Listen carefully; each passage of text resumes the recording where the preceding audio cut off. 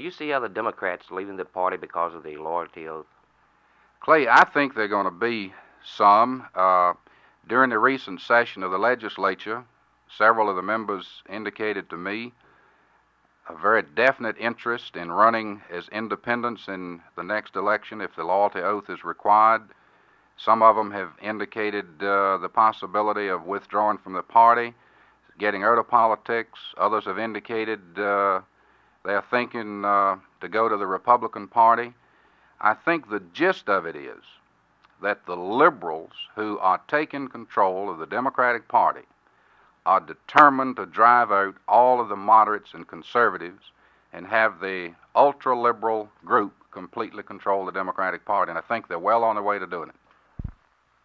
Delegate Putney, was it difficult for you to turn independent from a Democrat?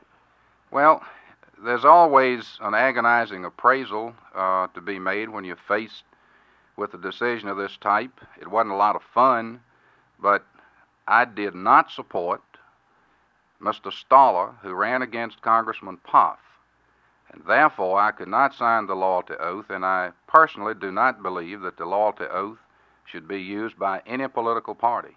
And I hope someday the people of this state will make it clear to the leaders that they want this loyalty oath abolished.